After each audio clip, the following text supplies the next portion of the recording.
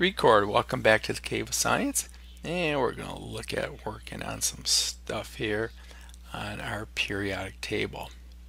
First thing I'd like you to notice is this line here, this black line, and I guess I can try to highlight it again right here and through here. And this really separates the metals from the nonmetals. So on this side of the black line are nonmetals.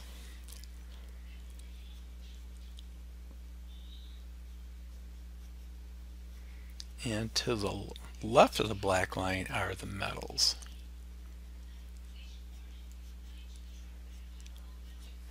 These are the two general categories on the periodic table. Typically, when you have two nonmetals combining, they're called covalent compounds.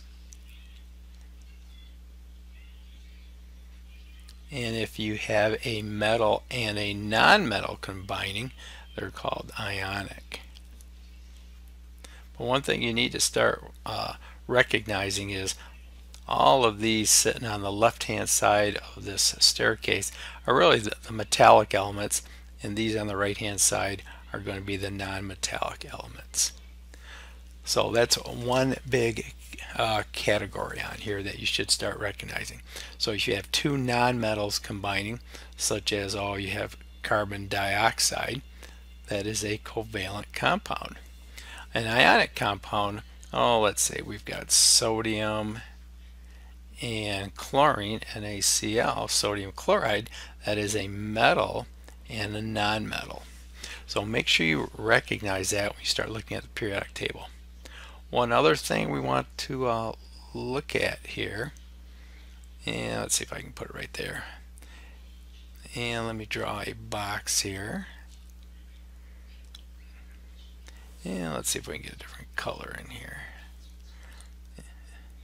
Oops, the brush size seemed to got a little bigger there. Let's make it a little bit bigger. And let's look at, we can look at any of these elements here. Well, let's look at carbon. So we got carbon in here. And carbon has an atomic number of 6. Well, that's not going to do any good. We want to close that down. Let's see, carbon has an atomic number of 6, and it's got a atomic weight of 12 something. I think it's 12.01. Well, the thing to remember here is when you look at an element, is that the number on the top is the atomic number.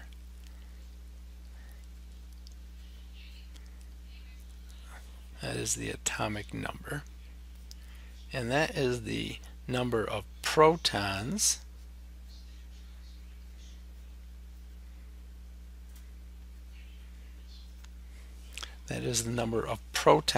in the element. The number of protons in the element is the element's Social Security number.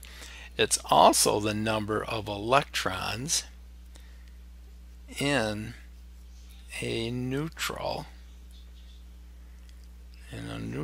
atom. So if I got an atomic number of 6, that also means I got 6 electrons.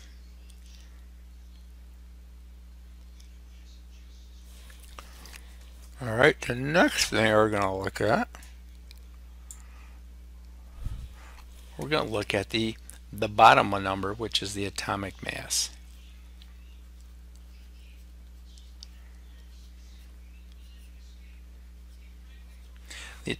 Let's see, get rid of that.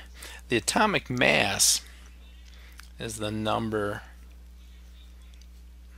of protons plus the number of neutrons.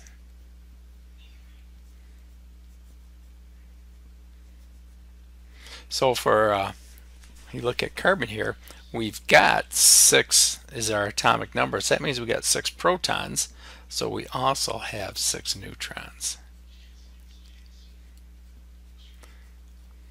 The electrons themselves really don't enter into the atomic mass. So when you start looking at that, the atomic mass is the number of protons and the number of neutrons. And as you look at each particular element on the periodic table, that's what you're going to see there. Quite often you'll see some not whole numbers, and it's the average, really it's the weighted average of the isotopes. For most of our work we're going to do in class, you can either round up to the whole number or at least round up to the 10th. So that is some very elementary and beginning information for the periodic table. So we'll see you next time.